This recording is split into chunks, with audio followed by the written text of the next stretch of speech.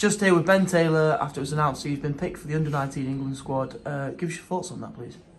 Well, obviously it's a great opportunity and you know, a dream come true to represent my country.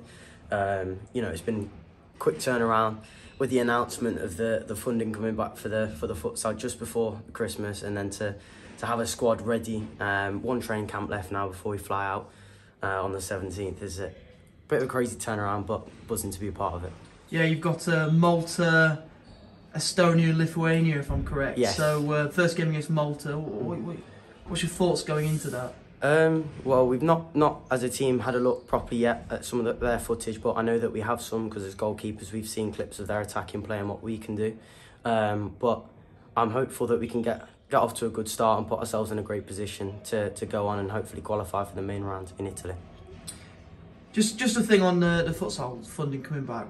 Talk through the importance of that and how important futsal is to the wider community. I think it's a great step forward for futsal, obviously with the BT funding. It's hopefully, you know, trying to grow the game with sort of that TV footage, but as well it gives the FA some sort of support developing some technical players for both futsal and football, which I know their initiative is aimed towards, because you know some of the best players from Spain, Brazil, Portugal have had futsal backgrounds, so I think that really helps drive the game forward and hopefully helps move the game forward for everyone. Finally, on behalf of everyone at Derby Futsal Club, massive congratulations. Thank you very much. Thank you.